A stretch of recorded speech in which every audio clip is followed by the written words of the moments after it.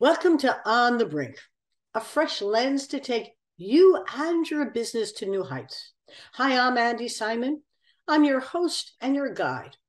And as I say every podcast, my job is to get you off the brink. Remember, this all came about after my first book, On the Brink, A Fresh Lens to Take Your Business to New Heights, was published and won an award. And everybody said, how do I get off the brink? And there's no better way to do it than to listen to the speakers on this podcast talk about how you can get better at whatever you're doing to change. Remember, people hate to change. And so our job is to make change your friend, embrace change, and see things through a fresh lens. And I say that because we decide with the eyes and with the heart and how it feels. And then our brains get engaged and you begin to think about it. So today, I'm absolutely delighted to have with me Kerry Barrett. Now, let me tell you about Kerry. Kerry gave a talk at the Westchester Business Council not too long ago, and I was just intrigued by her presentation. The topic was on burnout, but what was most interesting was her perspectives that came from a healthcare background like my own. I did about 7 years in healthcare as an executive. I wasn't a nurse, as she was, but I sure understood the feelings that you get when you're working with an organization of, 2,500 or 5,000 people, all of whom work hard to make your life better. And then she launched her business not long ago to be, of all things, a fractional chief human resource officer. And she's going to tell you a little bit more about her journey. But the question she's asking is, are you an organization that understands that people are your most valuable assets? And I must tell you, coming out of the pandemic, the people questions, the chief people officers who are reaching out to us. What do we do? Everything's changed. Really important questions that we'll do. Managing individuals with individual needs and roles is challenging for even the best companies. And managing people is the hardest job, full stop. In fact, we can't get anything done as leaders or managers without followers. And why do people follow you? Are they bystanders? Are they invested in what you're doing? Do they believe in you? Every leader asks me the same question. How do I get things done through others? How about with others instead of through them? It's an interesting question. Kerry, thank you for joining me today. Thank you, Andi, so much for having me. It's such a pleasure. Well, it was a pleasure to meet you, but let's tell our listeners and our viewers about your own journey. You have a great story to share. Please share it. Who is Kerry Barrett and what have you done? Sure. So I believe very strongly in the fact that we are a person from the start. It doesn't mean that's what our journey is on where we began. So I began as a nurse. I have worked in healthcare for so many years, but that doesn't mean that's the only place where my journey was. So I was a nurse, an ICU and emergency department nurse for over 12 years, and I loved doing what I did. But then I switched over to the world of HR, and I worked in that field for 25 or so years and loved every minute of it, really, truly. It's such a fascinating world. And when you think about it, it's all about working with people, right? Nursing and HR, it's all about working with people and coming up with different strategies. And as I have said, and what I work in my practice, I use the nursing process all the time in my practice. So it's all about that process. It's about how we assess what's going on in a scenario, right? We have to listen, as you said, we have to use our eyes. Mm-hmm. We also have to use our ears, yes. Right? So that's such an important part of my journey in going from nursing into HR, right? So back, as you said, just 3 years ago, I started my own practice, Barrett Consulting, right before the pandemic. So probably all of you are saying, oh my goodness gracious, how do you start a business? And then boom, the pandemic hits. So I have been incredibly lucky, or just happenstance to be in HR in a time in the pandemic when HR was really needed. So it's been quite the journey. And even from the time of starting my business, that business has flowed very, very differently in the 3 years of time. So I refer to myself as a fractional chief HR officer. So I help companies with their HR strategy. And I use, as I said, the nursing process in what I do with companies. So often companies come to me because they are having people problems. As we said, companies, really the most important asset are their people. And this is such a difficult time in the world right now with, people finding new jobs, leaving the organizations, the great resignation. How many people are just really sick of hearing that term? I'm sick of hearing that term. Or the other term, which is quiet quitting. I have employers saying to me, or CEOs saying to me, how do I know that my employees are not quiet quitting? Well, this is one of the challenges that a lot of companies are facing. So people problems are huge right now. So this is, it is a lot of fun working at this time, but equally, there are so many challenges that are out there. And it doesn't mean that there is always the perfect solution for one company is exactly the same solution, Andi, for that next company. Well, Kerry, when we were preparing for this, I mentioned you have several leadership academies. And the topic is around how does one get things done with others? I mean, that's the essence of a company. And sometimes people come to me and they say we have enormous retention problems. It's our culture. We want to go back to the culture pre-pandemic. Well, what was that culture pre-pandemic? Or I love the literature. Financial Times is my favorite reading in the morning. And there's tremendous insights in France, for example, where they insist that you do not work on the weekends. You have your private time. Talking about burnout. And now I think Portugal and Spain have adopted this as well. The hardest part when you're remote working is what is the weekend? When is the weekend? Right. And how do you do it? And then you have hybrid. And there was a great research from McKinsey I was just reading where women are perfectly happy not going back. And how are they using the time that they're not commuting? Well, they're doing all kinds of fulfilling things. Remember that work-life balance? Well, it got imbalanced because now I had time to do life. And so there are real fundamental, transformations going on. And as you shake your head, yes, our listeners say she's shaking her head, yes. The question is, what are you saying? What would be in your process analysis, to help a client listening to think through what would I do now to begin to assess the major questions that are facing us as employers and employees to get our businesses really thriving. Your thoughts? Well, I will tell you, very often in this time right now, employers are saying, should I bring my employees back full time? That seems to be the top question. Uh-huh. And my response is by answering it with a question. Why do you need to bring your employees back full time? And so I think it's important for that analysis to be done as to, is it important for that particular business? And it does depend upon the business, obviously. If we're talking about hospitality business, that's a different story. And healthcare business, depending upon the position within the business, it makes a difference. If you're talking about a finance position within healthcare, that is a position that could be remote or hybrid, as opposed to a direct caregiver, obviously needs to be in person. So we need to be looking at this very, very specifically down to those nitty-gritty details to make sense on whether or not we're bringing people back. So that makes a very big difference when we're talking about culture.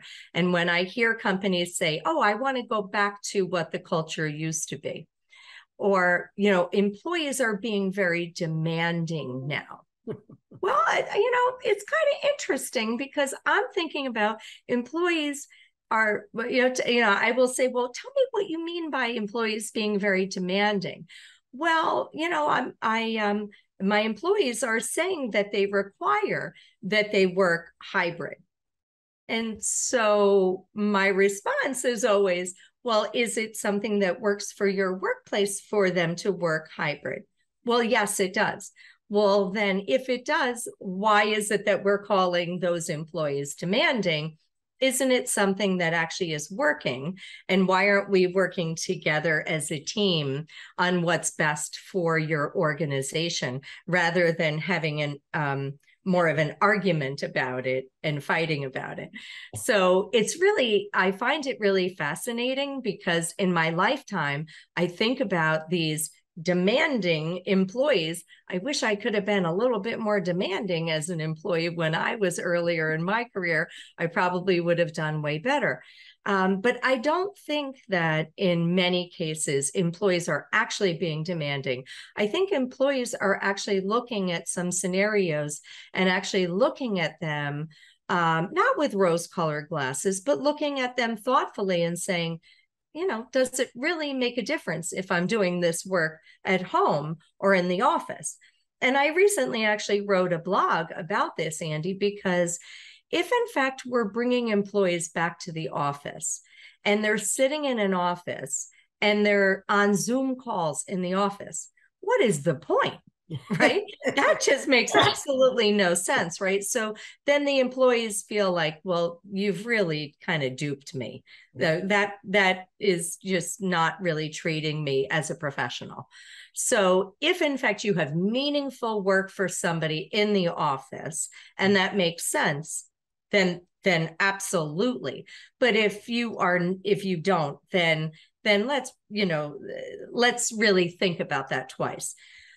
All in all, sit down with your employees, talk with your employees, listen to what their challenges are, and just listen to them for their ideas because they have great thoughts. That's why you hired them. Otherwise, it's not a great reflection on you if you think that you've hired people who aren't that smart, right? You hired them because they're smart and you should listen to them. I love the conversation where it's going. Two things I want to add. I often preach, being an anthropologist as I am, that words create our worlds.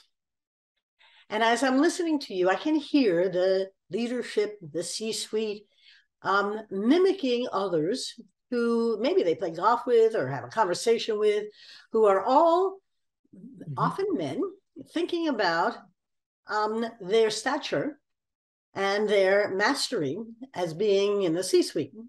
And that is about demand and owning and controlling the environment in which people are working.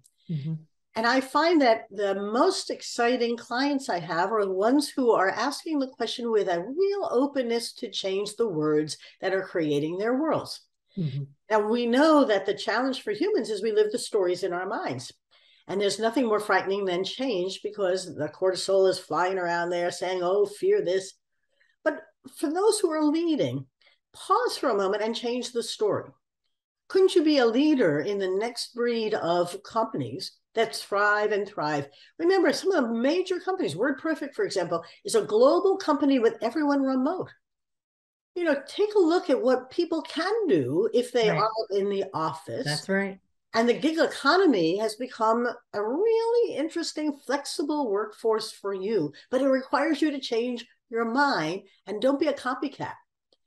Think about what is it that you can do and create something new, because everything is new now. It's not what it used to be, right? That's right. That's right. Yeah. It doesn't mean that just because somebody isn't working in front of you, that they're not working.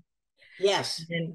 And productivity can be measured in different ways than tracking someone's computer. Yes.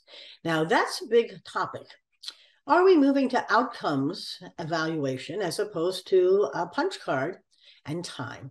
Are we still in a machine model mode of a workplace, or are we managing minds? And I thought, I've been preaching for many years now, that we've moved from managing hands to managing minds. But the mindset of coming back into the office feels like I got to manage the person as opposed to the product. What do you see? I'm seeing a little bit of both. And I think it depends upon the particular leader. I think that unfortunately, sometimes past practice or past performance of someone has created a fear factor. So, for example, if a particular leader has had someone really perform poorly in the past, they have unfortunately taken that model and said, well, because X person did this, I'm not going to allow anybody else to do it.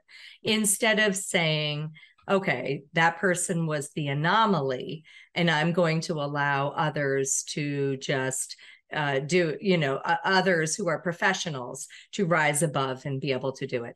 So unfortunately, I'm seeing some of that.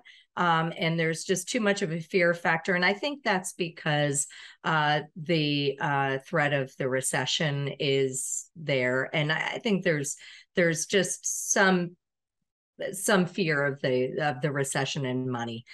So there's a little bit more of that right now.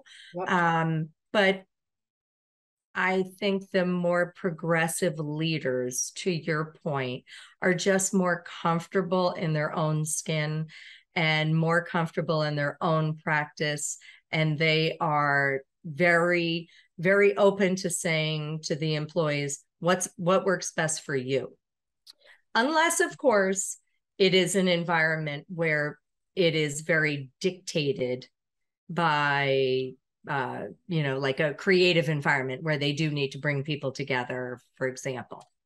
It's and then we have the challenge of another generation. I often talk about demography is destiny. And so you have a workplace. I mean, I had one great client whose board were mostly boomers, and most of his new hires were all the Gen Ys and some Gen Zs. And they had very different ideas about everything. It was like they were foreign languages, both speaking English, but boy, they didn't understand each other at all. And so now you have that added to the mix. Are you finding that as well? Absolutely. Absolutely. But in addition to that, I refer to, I don't really discuss that much about the generation as much as I discuss empowered workers. And because I find that empowered workers can be of any generation. Right. And I think sometimes those in Gen X and Gen Y or just millennials get a bad rap, and they get kind of stereotyped in as being difficult. And I don't necessarily find that to be the case always. And so it is funny, though, that I am seeing a lot of the empowered workers kind of versus the seasoned workers is what I refer to it as. And so there is somewhat of the seasoned workers feel that the empowered workers need to go through this rite of passage. We did this and we had to suffer, so therefore you're going to have to do that. And I don't know, I don't understand that, why we would want anyone to have to go through something and suffer. I don't really aspire to that thinking. So that's human creativity, because belonging is so important. And in their mind, in order to belong to this organization, you have to go through a rite of passage into it. Right. You have to, I don't know, prick a finger and like let some blood or whatever. Right. But the interesting part is to your point, there's nothing reasonable or rational about it. It's a human symbolic transformation of coming from the outside to become part of us. And we control the space. So therefore you can't get in unless we let you. But remember that millennials are 50% of the workforce now. Right. So, the boomers hang on tight because the changes are coming, and somehow you got to embrace it. Right. And I have said that to some of the companies that I've worked with. You can stand there kicking and screaming, or you can accept, listen, and learn. It's entirely up to you which way that you go. I could make a suggestion. I, you know. Well, I actually had one situation where they gave the new hires the job of mentoring those who had been there a while. And we won't put demographic, but it was, how do we introduce you to them instead of them taking charge of you? And you come in and really educate them as to the things that matter, because you're our future. Let's face it.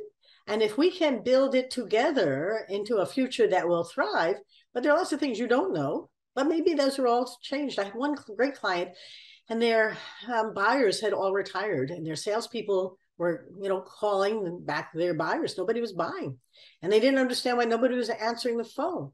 And as we did the research, the retirees were replaced by 30-somethings, and they didn't answer the phone. And they weren't going to answer the phone, and they weren't going to buy on the phone, and they didn't want a relationship. And it was sort of like, oh, I said, yeah, well, what are we going to do? I said, I think you're going to change the way. You got to figure this out, right? We're going to have to figure it out. Now, when you spoke at the Westchester Business Council, you spoke about burnout. And I don't want to, not discuss, you had some great insights, because this word, you're telling me, let's not talk about the Great Resignation. And I'm sort of looking around and saying burnout is self-induced. If in France you don't have to work on the weekend, here is anyone telling you to work on the weekends? Is anyone telling you to work all the time? And so can you share with our listeners and our viewers about your perspective on this thing called burning out? Sure. So for sure, Andi, some of it is self-inflicted. Some people are just type A, naturally driven people, and they want to get ahead. I understand it. I'm a type A, through to the core, always was, probably always will be. In my own business, I made the choice on how it is that I want to do things, so I get to work when I want to work. So I changed the whole structure of how it is I do it. So I understand it. I think that women have a very, very difficult time, especially those who are type A, who are young in childbearing years and trying to get ahead in the workplace, who are trying to do everything. And I think that that our work community isn't always as supportive of them as should be. And I don't know that women are equally as supportive of fellow women as we should be. And I think it is not always allowed or thought to be allowed because of stigmas for somebody to stand up and say that they just really are burnt. They're just really burnt out and they need a break. I don't think a lot of women feel that they have opportunities to make career changes. I don't think that they can take a break and be able to come back into the workforce successfully. And so I think those are the types of things that we need to do a better job with. And I hope we will do a better job with it. There are some groups who are really helping women with that. But I think that is something that is a real challenge. And I think it is something that is real. And I think that there are corporations, some corporations are very, very helpful and known to be supportive of women in the workplace. Well, the sum is an interesting word, because whether it's gender bias or it's, understanding that women do have to care for children, and what's wrong with that? Can't we get a child care center here to make it easier for them? And actually thinking about women in the whole, as opposed to another worker. And it's an interesting time I always preach, never waste a crisis. Use the pandemic as an opportunity to think big. The women aren't coming back after the pandemic the way the workplace could use them. Right. With a recession, that'll be fine, but they just aren't. They basically are looking for jobs or careers that will allow them to balance in a different fashion. They've discovered they can work from home. And I used to coach women who were executives in a client, and they were taking care of the laundry and cooking dinner and working on a computer and taking care of the kids and working on the computer and taking care of meetings. And they didn't miss a beat, but they had life in a very different, very interesting fashion. And they said to me, this is really cool. I can get life done and also work. And I went, oh, there's kernels of real interesting stuff. Was it hard? Yes. But the fact of life is, unless you're going to be a stay-at-home mom, and that's hard, there isn't anything, quote, easy. Right. And I used to laugh. People would say, I have to balance life and work. I said, isn't work life? And isn't life work? I mean, where do words create our worlds? And right. So, you have a challenging time of it. But as you guys were talking about burnout, there was this sense that if it's not in our hands and we can't control it, it isn't really in the boss's hands either. And I've heard too many places who have said to their management, don't talk about behavioral health.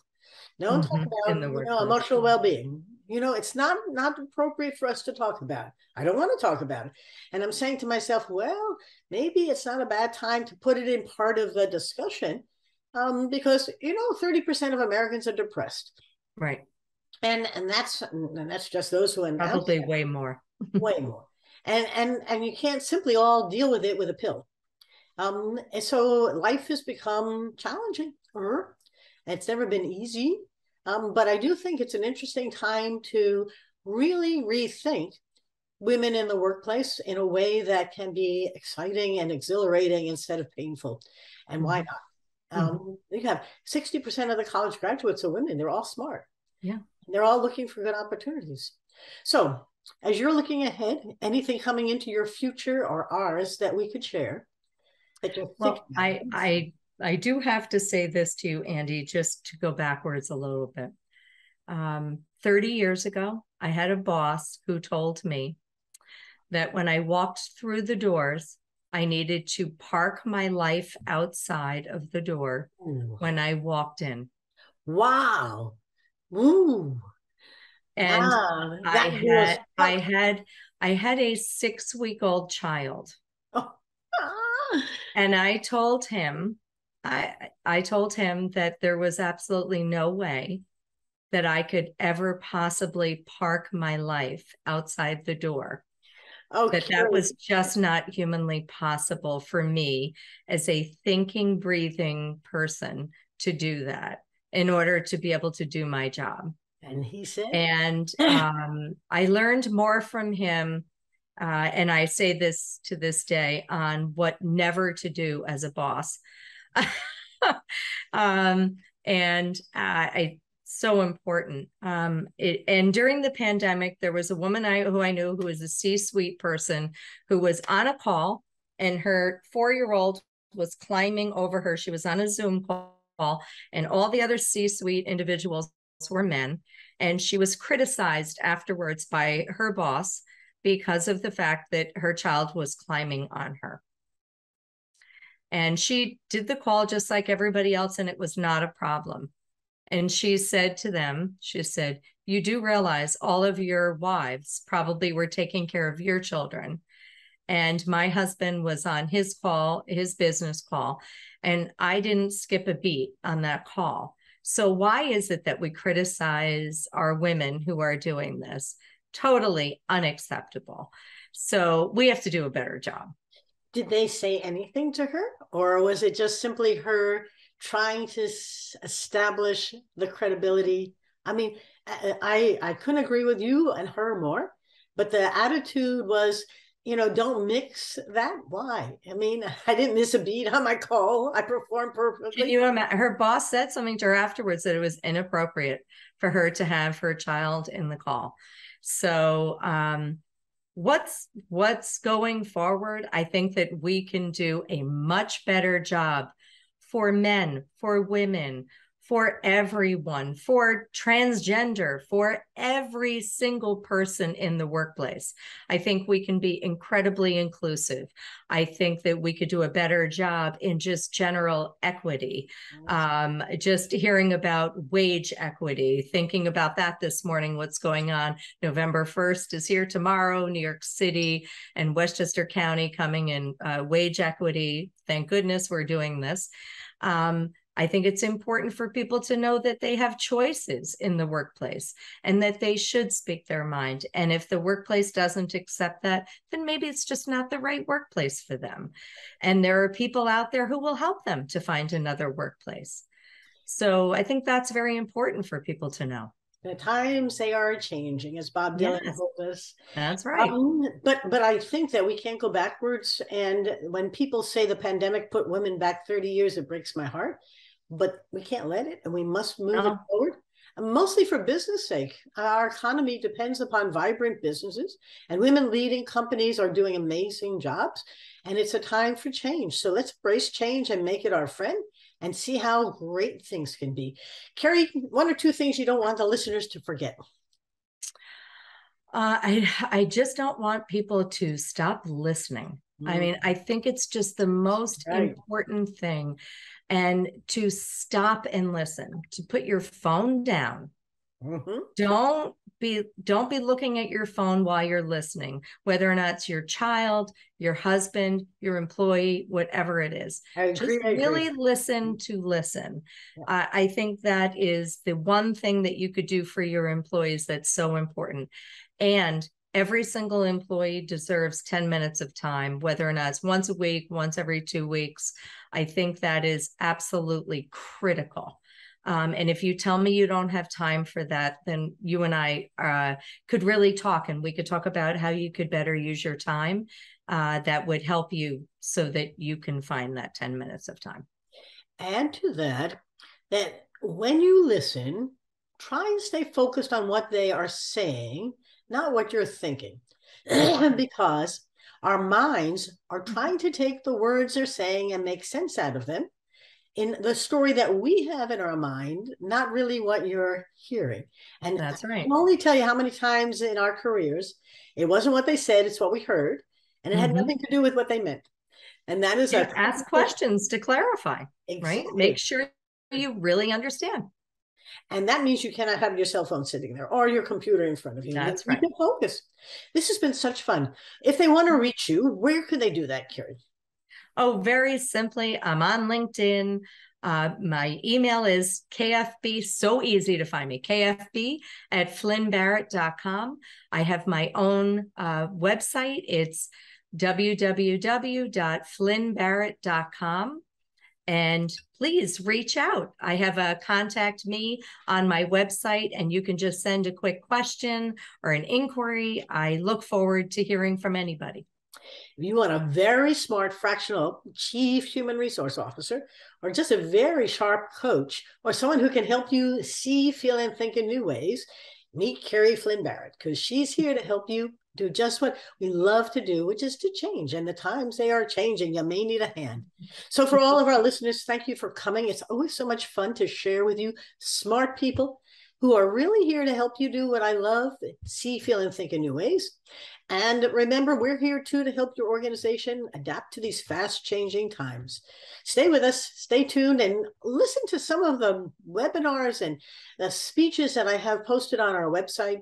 We're talking all the time about how to make change your friend, how to embrace change, and particularly how to rethink women in the workplace. And on that note, I'll say have a great day. Remember, our theme is take observation and turn it into innovation. I hope you've had a great day today. Bye-bye now.